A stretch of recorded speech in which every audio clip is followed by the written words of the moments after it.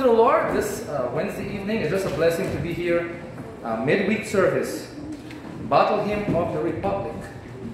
Hymn 437. 437.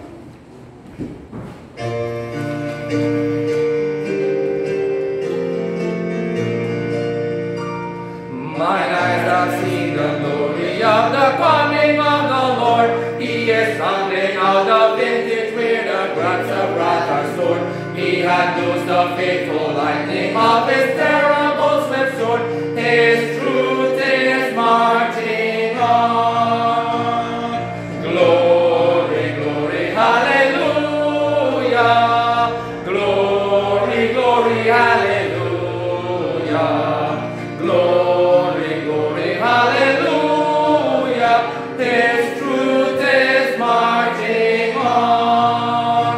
I have seen him in the watchfires of 100 circling camps. They have builded him an altar in the evening dews and dance. I can read his righteous sentence by the dim and flaring lamps. His day is marching on. Glory, glory, hallelujah. Glory, glory, hallelujah. Glory, glory, hallelujah. His day is marching on. He has sounded for the trumpet that shall never sound retreat. He is lifting out the hearts of men before his judgment seat. Oh, be still my soul to answer him, be jubilant my feet, for God is marching on. Praise the Lord. Glory, glory, hallelujah. Glory, glory, hallelujah. Glory, glory, hallelujah. Our God is marching on. In the beauty of the lilies, Christ was born across the sea, with a glory in his bosom that transfigures you and me. As he died to make men holy, let us die to make men free, while God is marching on. Glory, glory, hallelujah. Glory, glory, hallelujah. Glory, glory, hallelujah, while God is marching on. Amen. Good singing here this Wednesday evening. Let's continue to sing hymn 439, hymn 439. Count your blessings, amen? Think about the words as you sing. When upon life's billows you are tempest tossed, when you are discouraged, thinking all is lost, count your many blessings, name them one by one, and it will surprise you what the Lord has done. Count your blessings, name them one by one. Count your blessings, see what God has done. Count your blessings, name them one by one. Count your many blessings, see what God has done. Are you ever burdened with a load of care? Does the cross seem heavy you are called to bear? Count your many blessings, every doubt will fly, and you will be singing as the days go by. Come on! Count your blessings, name them one by one. Count your blessings, see what God has done. Count your blessings, name them one by one. Count your many blessings, see what God has done. When you look at others with their lands and gold, think that Christ has promised you his well done gold. Count your many blessings, money cannot buy your reward in heaven or your home on high. Count your blessings, name them one by one. Come on! Count your blessings,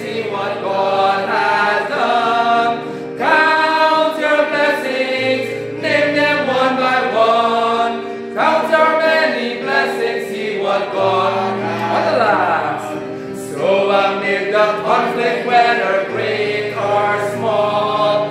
Do not be discouraged, God is over all. Counter many blessings, angels will attend. Help and comfort give you to your journey. Everyone, count your blessings, name them one by one. Count your blessings, see what God has done. Count your blessings, name them one by one. Count your many blessings, see what God has done.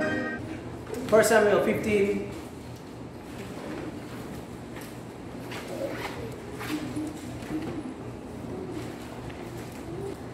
Verse 26 to 21, and Samuel said unto Saul, I will not return with thee, for thou hast rejected the word of the Lord, and the Lord hath rejected thee from being king over Israel. And as Samuel turned about to go away, he laid hold upon the skirt of his mantle, and it rent. And Samuel said unto him, the Lord hath rent the kingdom of Israel from thee this day, and hath given it to a neighbor of thine, that is better than thou. And also the strength of Israel will not lie, nor repent. Of course, this verse 29 is our text verse. For he is not a man that he should repent. Then he said, I have sinned, yet honor me now, I pray thee, before the elders of my people, and before Israel, and turn again with me, that I may worship the Lord thy God. So Samuel turned again after Saul, and Saul worshiped the Lord. Let's pray as I continue this message, the strength of Israel. Let's have a word of prayer. Father, we thank you that we can meet this evening. God, thank you for your goodness and grace, your mercy and truth. Thank you, Lord, for making the opportunity available to us to be in your house. Lord, there are many churches around this world, even in this country, that are closed today. But Lord, I am so thankful that we are open. And God, I am so thankful that there are people in your house that wants to be here, wants to be where you want them to be. And I pray, Lord, as we come, as we're here, I thank you for the good songs we've sang to honor you and lift you up. I thank you for people loving the hymns and valuing it, and it has meant something to them. Thank you for those who've been reading the Bible this week, and you have fed them spiritually. My Lord, as we come to the Word of God now, the preaching of your Word, the teaching of your Word, I pray you use it to accomplish your purpose. Bless your Word tonight. Give me wisdom, knowledge, discernment, and understanding as I preach. And Lord, I pray that your Word will be received with humble hearts tonight. And I pray, God, you rebuke Satan and his workers from hindering your work and will. In Jesus' name, amen. All right, so far, we've been talking about the strength of Israel. Is the screen on? We've been talking about the strength of Israel. We said the strength of Israel is referring to God, and it means that he is, two things I mentioned. There's more to it, of course, but two characters I mentioned. And remember, this is the first one. The strength of Israel means what? He is a God of, he is preeminent. What does that mean? He's outstanding and supreme. Then he's the next name referring to him that means the strength of God, strength of Israel. He's the immutable one. And what does that mean? He's not able to change. He's that way always. He's a good God. He's a righteous God. He never makes mistakes. And he's always going to be that way. Then I said number one, it takes the strength of God to understand the will of God. God told Saul and the soldiers to kill everybody in Amalek. Anybody remembers what the word Amalek means? At least the root meaning of the word Amalek. It means what? That produces things like iniquities, worries, pain, sorrow, things like that. So it's been a part of the work. The Amalekites are not a picture of the carnal nature because Saul is. They're not a picture of the world because the Philistines are. But the Amalekites are the works of the flesh. You're part of a work that is producing sorrow, iniquities, wickedness, troubles.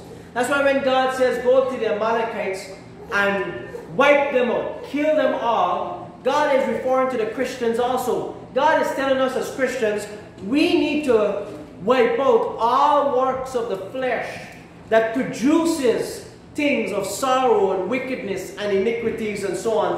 What good will come from the works of flesh? Amen. None. Only judgment and more troubles. Amen. But God tells us in that same chapter of Galatians 5, He tells us that we ought to be a part of the work of the Holy Spirit and produce the fruit of the Holy Spirit, which is love and joy and long-suffering and so on. Then number 2, we said, it takes the strength of Israel to be a spiritual Christian. And we talked about there that there are some things that are better in life to do. It's not that we're better than anybody else, but there are some things that are better in life to do. Anybody remembers one of them? What are some things that is better to do in this life that is better than what others may do? To lay down treasures in heaven. To lay up treasure, not to lay up treasures in heaven than on earth here. That's something good. You know, a lot of people don't see it as that way. And some think it's better to lay up treasures on earth. They try to fill up their house. Some people have nowhere to walk in the house. They have to walk through the house like a maze. Because there's so much things packed up in their house. And of course, you know, they have all that. But when they reach to heaven, what will they be able to lay down at the feet of Jesus? What crowns of rewards will they be able to lay down at the feet of Jesus? And what is the next one? Anybody remembers? And next something that we can do that is better than what others may do spiritually. Yes, sir? Obey God or obey the will of God. Yes, to obey God is better than disobey God. We know what God wants us to do, do it. Anybody else? Remember anything else? To love someone before you hate. Yes, it's better to love than to hate. I said quite a bit of other things. Anybody else remember? That's great. I'm glad you're remembering. Anybody else? Yes? It's better to be in eternity with Jesus than to be alive here on earth. All right, and there's a few other things that I said. I said it is better to lift up others than to lift up yourself. This is going to help us not to be in strife or in contention with other people when we value the life of other people more than ourselves. Now, I said number 1, it takes the strength of God to understand the will of God. Number 2, it takes the strength of Israel to be a spiritual Christian. And now number 3, it takes the strength of Israel to put out, it's supposed to be there, put our carnal fire out. Number 3, it takes the strength of Israel to put our carnal fire out. 1 Samuel chapter 15, verse 8 and 9 says, and he took Agag, the king of the Amalekites, alive, and utterly destroyed all the people with the edge of the sword. But Saul and the people spared Agag. Remember the story? Yes, sir. God tells Saul and the soldiers, kill everybody in kill all the Amalekites. Look at it. Verse 3. Now go and smite Amalek and utterly destroy all that they have.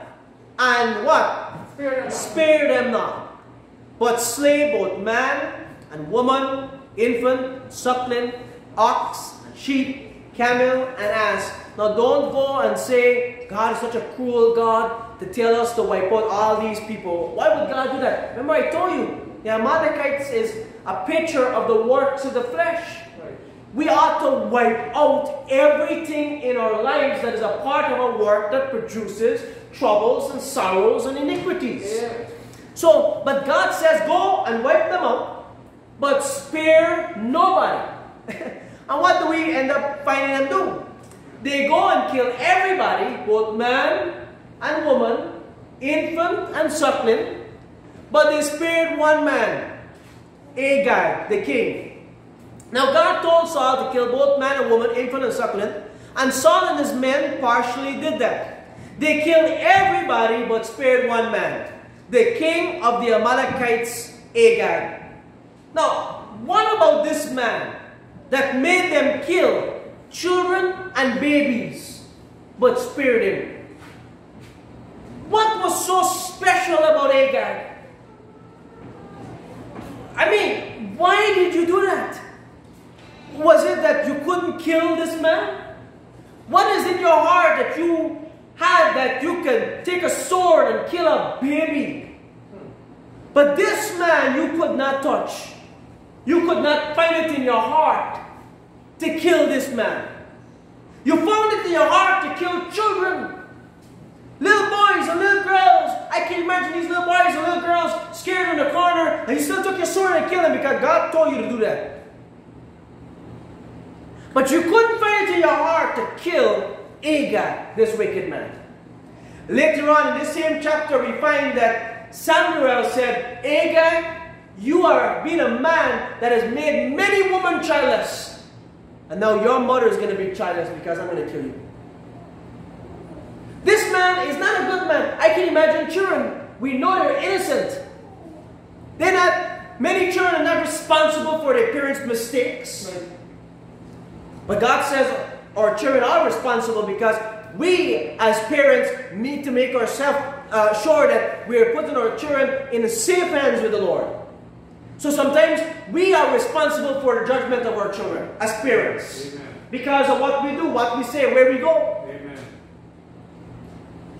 So these children's death is not because of these children's sin. These children's death is because of the parents' sin. That's why they were killed. But what was so special about this man? These children of God could not find it in their heart to kill Agag, but they could find it in their heart to kill children and even little babies that were nursing. The Bible tells us that it was not just Saul that killed the children and the babies, but the Bible tells us that it was generally the entire army of Israel. The name Agag means flame. The name Agag means flame, which is a fire. Just as Saul and his soldiers killed everyone but spared Agag, there are many Christians that also partially obey God. It is carnal Christians that partially obey God. There are Christians that remove many evil things out of their lives, but there are some things they keep back that is just like a fire in their lives. There are Christians, when they get saved and they start living for God, they start removing all kinds of evil things in their lives. But then there are some little fires that they keep back in their lives. And these little fires are detrimental to their spiritual life. But they find it in their heart to remove all kinds of other evils in their lives. But in their heart, they just can't get rid of this one. And you ask them, why don't you get rid of this one? And sometimes they're puzzled.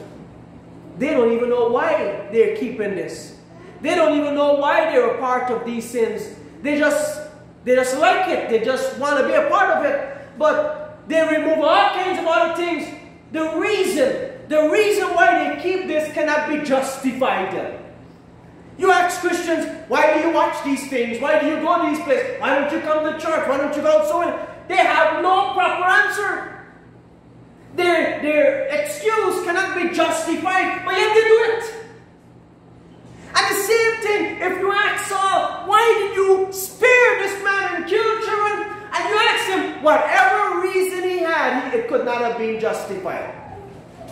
He had no proper reason. He had no good excuse. He had no divine will of God that told him, spare Agag but kill anybody else.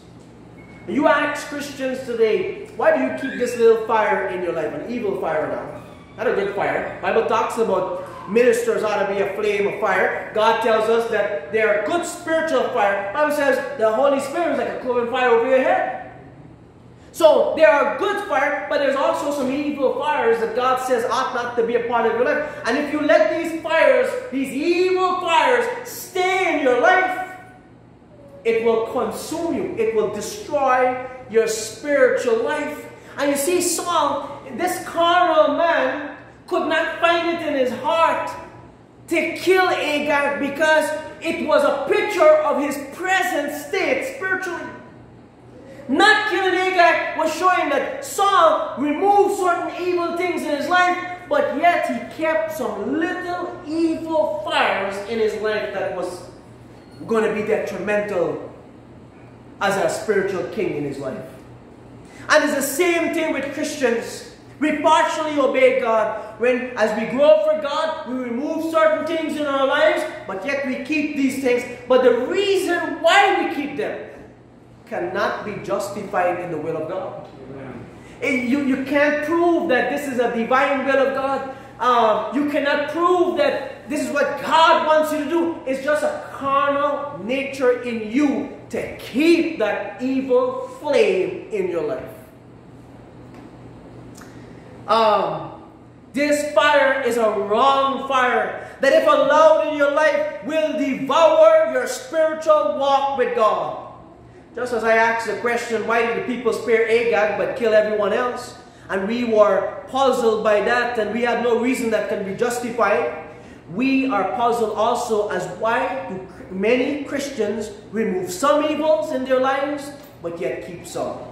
What about this flame of evil that is so important to keep? Why is it so important that this little flame of fire that is so wrong?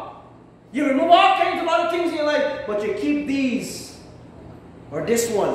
What is so important about this one that you have to keep? The Bible talks about some evil fires that, if allowed to stay in our lives, will consume you. Proverbs chapter 6, verse 27, 29 tells us the first one. Proverbs 6, 29, 27, 29 tells us that adultery is an evil fire that will destroy your body. Can a man, look at it, verse 27, can a man take fire in his bosom and his clothes not be burned? Can one go upon hot coals and his feet not be burned? Look at verse 29. So he that goeth into his neighbor's wife, whosoever toucheth her shall not be innocent. Now, look this way, please. Notice, God calls this woman in these two verses the neighbor's wife. Why? Because any woman besides your wife that you have lustful thoughts of, or a physical relationship, is called adultery. That goes for single men, and it goes for married men. If you have lustful thoughts, or sadly to say, a physical adulterous affair with a woman that is not your wife, it's called your neighbor's wife. She doesn't belong to you. Yeah. Your wife belongs to you. Yes, Bible says the two shall become one. She is now yours. He is now yours.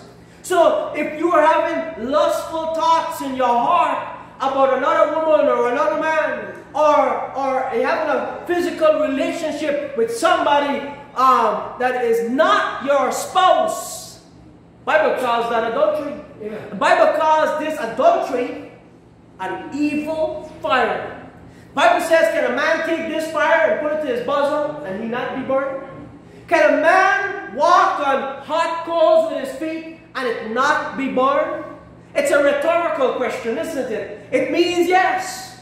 If you take fire and put it by your clothes, you are going to get burned. Yes, if you walk on hot coals with your bare feet, you are going to get burned. You say, preacher, I know some people who walk on hot coals with their feet and they did not get burned. That is very few people that might be able to do so. But generally, everybody, you walk, you go ahead. Let me put some hot coals on this floor here right now and tell you to walk on it and see if your feet do not get burned. It is true. And God says adultery, lusting in your mind about somebody else that is not your wife, having a physical relationship with somebody else that is not your spouse. I don't want to say just wife, but your spouse, because both men and women can be guilty of this. It's an evil fire. Here, why would a Christian give up other evils and would not even care to be a part of some evil things in life, but they make time to lust? You would find these Christians will not take time to drink a beer because they're done with that. They've given up that. They would not even dare say, give me a cigarette and smoke it. You see, they give up some evils in their lives. Right. But they make time to think lustful thoughts about somebody else that does not belong to them. What's that picture? They make time, sadly I hope nobody here, make time to even go and commit a physical relationship with somebody that is not their spouse. Why?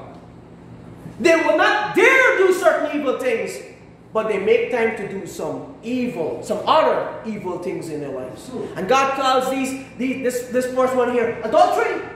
It's like a fire that if consumed and laid upon yourself will burn you. The Bible says it will burn your clothes in shame, and it will burn your feet from sharing the gospel of Jesus Christ. Look at the next one. Here's another evil fire found in Proverbs chapter 26, verse 18. It says, as a madman who casteth firebrands, arrows, and death, so is the man that deceiveth his neighbor and saith, am not I in sport? The scripture says here that one who lies is like a madman, casting firebrands, arrows, and death. This is a man who lies to somebody, not just your neighbor who lives next to you, but anybody that you come across is your neighbor. The Bible says a man who lies to his neighbor is like a madman. And this madman is out to hurt this other person with firebrands, with arrows, and with death. Why? What good can come from lying to someone? Why would a Christian give up cussing? They wouldn't cuss, but they'll make time to lie. It's true. You see, why did Saul and his army kill everybody else but spare Agag? Why? And why are Christians get rid of all kinds of evil things in their lives, but keeping some little evils that are like a fire in their lives that will consume them spiritually? Look at verse 20 and 21. Proverbs 26 again. Verse 20 and 21 says, where no wood is, there the fire goeth out. So where there is no talebearer, the strife ceaseth. As coals are to burning coals, and wood to fire, so is a contentious man to kindle strife. God says here that the one who makes mischief and strife with his lips is like fuel to fire. But if the Christian remove this fuel, there will be no fire of strife. There will be no talebearing. The word talebearing means to use your tongue to gossip or lie or speak words that causes trouble, causes mischief. You know, if you said this about this person, it's going to cause trouble. What you're about to say is not good. You're a talebearer. You have a story that you're bearing about all over the place from your tree of life. God says, if you remove these fuels from this fire, there'll be no strife. There'll be no talebearing. There'll be no contention or quarrels. What contention means to quarrel, to row, to argue. The Bible says you remove these little fires, there will be no fuel to feed the strife. There'll be no fuel to feed the gossiping. There'll be no fuel to feed the contention in your life. Hear me? Why should Christians keep these fires? What is so important about talking evil about somebody? You ask Christians that they will do it, and you question them. Why would you do something like that? And they're puzzled. Because the truth is, what you're doing cannot be justified. Yeah. You ask Saul, why did you keep Agag? Why did you kill these children and spare Agag? And his excuse cannot be justified in the will of God. You ask Christian, why were you quarreling? Why were you rowing? Because he did this. But what does the Bible say? Now you can justify why you're quarreling because of what somebody else may do. But what does the Bible say about you? That if somebody does something to you, should you do quarrel? Should you row? Should you argue with them just because they did something like that? Scripturally, biblically, divinely? See, some of the things we do cannot be justified, yet we find ourselves doing it. Yet we find ourselves keeping this fire, but there's some other things we wouldn't do.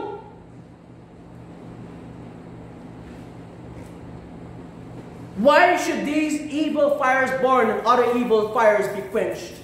Again, the Bible tells us about another evil found in James chapter 3, verse 5 and 6. It says, even so, the tongue is a little member, and boasted great things. Behold, how great a matter a little fire kindleth. And the tongue is a fire, a world of iniquity. So is the tongue among our members, that it defileth the whole body, and setteth on fire the course of nature, and it is set on fire of hell. Here again, listen please, I'm almost done. The Bible says the tongue can be used for both good and evil. But sadly, it can be used to do more harm upon others than good. The tongue can spread great fires of boasting. And the tongue is so small in your body. You have your hand is much longer than your tongue, but yet the tongue is so small, and it can boast so much. It can make a story in your life so extravagant, so amazing. The tongue can build yourself up pridefully.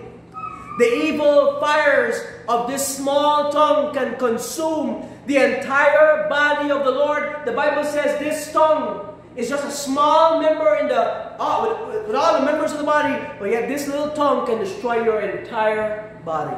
Here's a little fire. You know, we won't let our hands touch certain evil things. We won't let our feet carry us to certain evil place. But yet we spare that tongue sometimes, don't we?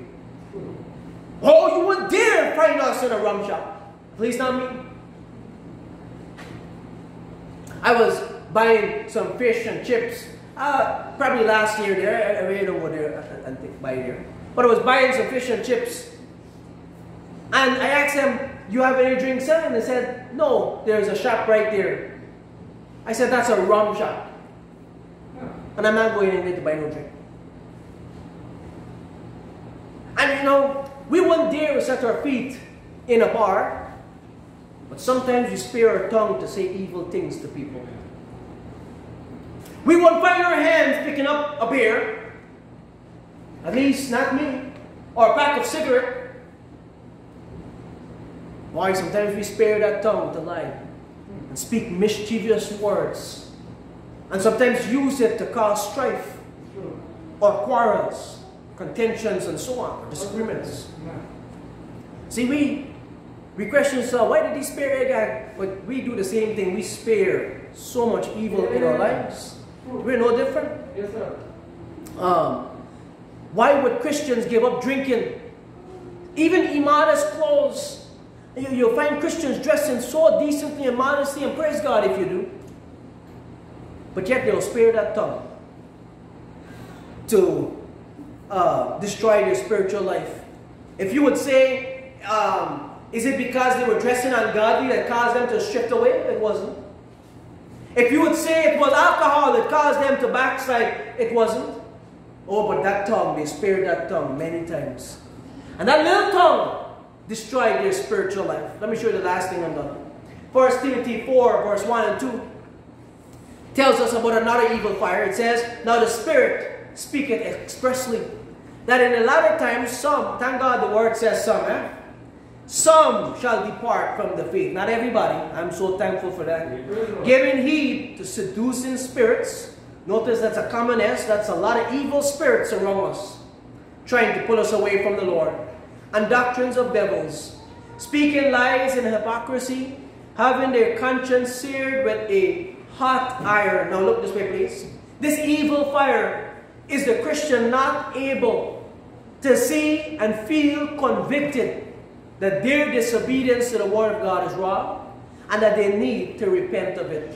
This conscience, this evil fire that is found here in 1 Timothy, is a conscience seared with a hot iron. It's like a hot iron trying to iron a pans, and it burns the material where the fur is gone. Now the cloth is now shining because all the furry part of it is gone. It's seared.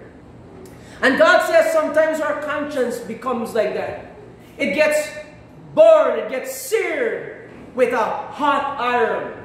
And God says, in a sad situation, when a Christian can come to the house of God, or hear the word of God somewhere else, or read the Bible, and know what the Bible says about something in their lives that is not right, and their conscience don't bother them, and what they're doing is wrong, and that they should repent of that. They leave with no repentance. They leave like if the wrong I'm doing, so what? It doesn't bother me. But you ask them this question, why don't you repent? Why don't you come to God? Why don't you give up that sin? Don't you know what the Bible says? And their excuses cannot be justified in the will of God. They're just allowing these things to stay dormant, stay in their lives to burn and to consume their spiritual lives. They come to the house of God and will hear God's word, and they will be made aware that they are not obeying in some area, but they're still not bothered by it. They will not feel the conviction to obey, and will leave God's house with their conscience getting worse, even worse. They come to the house of God. God's word is clear. It is direct, and I hope it is. I hope the word of God, even though it's a deeper study, is still made simple and available to everybody. Yeah. But the word of God is so clear. They know what wrong they're doing in their life, and they will walk out of the church not bothered that the wrong that they're doing is wrong. And your conscience gets even worse. Eventually, it will be seared with a hot iron, where it will not bother you at all about the wrong that you're doing. It's true. It's a sad situation when a Christian is like that. Why would Christians feel it is wrong to drink a beer, but it's not wrong to be in God's house? You know, there's some people not coming to church, but they wouldn't dare drink a beer. They wouldn't dare pick up a beer. But it doesn't bother them that it's wrong to be in the house of God. That it's wrong not to be in the house of God. It doesn't bother them at all. It doesn't bring no conviction. You go and invite them to church and say, why don't you come? And it brings no conviction upon them that they should be in the house of God. And this is a place, thank the Lord, that people are constantly behind other people that are falling away. Yeah. Somebody's always calling somebody. Somebody's always visiting somebody. And I thank the Lord for that. So if you backslide, your conscience has to be really bad. That you know people are constantly asking you why you're not in the house of God. And it doesn't bother you that you know where you need to be and you're not there. Why would Christians feel it is wrong to hurt someone physically, but see nothing wrong with people going to hell spiritually? I don't believe there's a Christian here that will pick up a wood and hit anybody, or use their fist to hit anybody. I don't believe there's a Christian here that would want to hurt anybody, or even kill anybody. I don't believe there's a Christian in here. But why don't we see it as wrong to see lost people going to hell? How can you stand up and see somebody pass you and not give them a gospel tract? How can you go to work and sit in a bus and still not give them a gospel tract? You wouldn't dare slap them. You wouldn't dare hurt them physically. But you see nothing wrong with them going to hell? Something's wrong there. And you ask them why? Why would you allow this? And they have no reasons to justify their acts. You wouldn't hurt them physically, but why would you spare them in this area?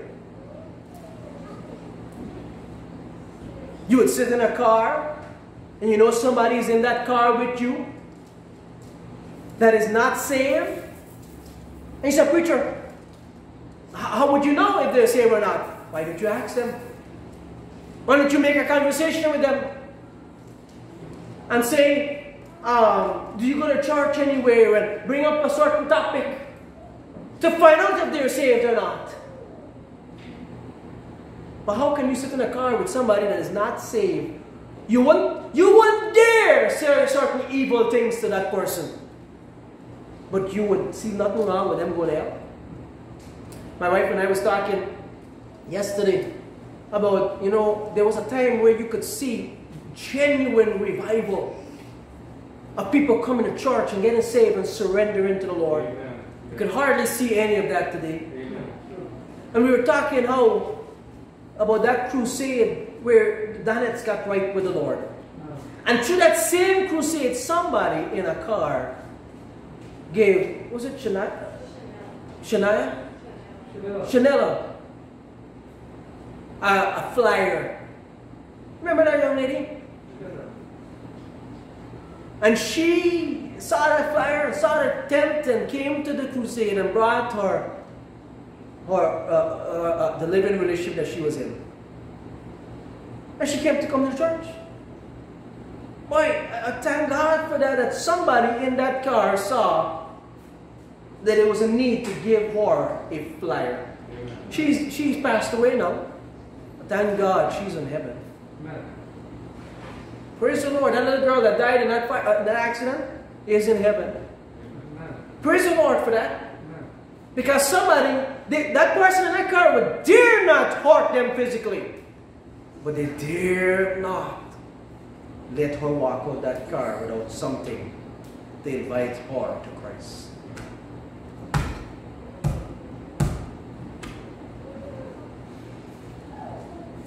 Thank God for that. Amen.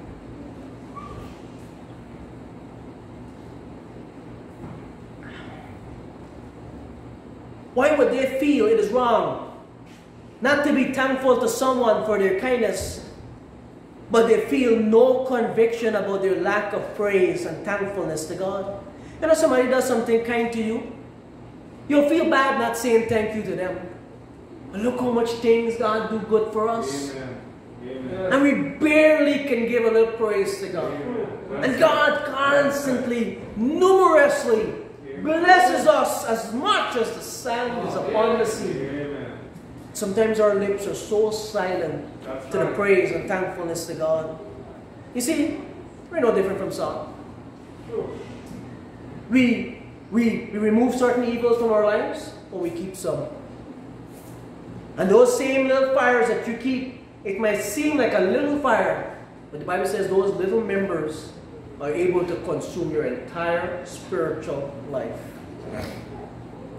This disobedience was one of the reasons Saul was condemned to die. And why would Christians remove themselves from many evils but keep some evil flames in their lives?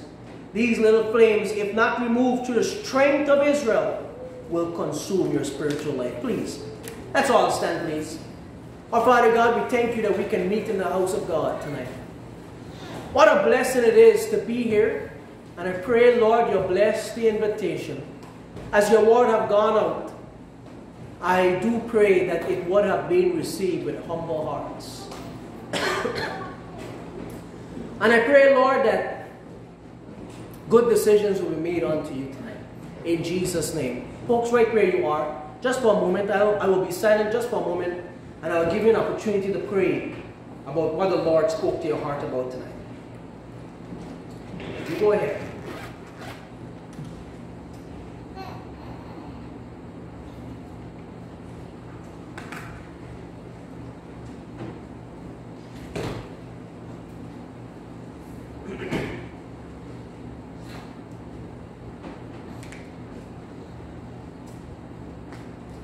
Our Father, what a blessing it is to be here tonight. Oh, what a blessing it is to have the freedom to serve you in your house. We're so thankful. Even our neighboring countries don't have that privilege, but I thank you we do. And I pray, Lord, as your people have made the effort, some it is being made available, some have to work, and some have to do other things in their lives, and they cannot be here because of the change of time.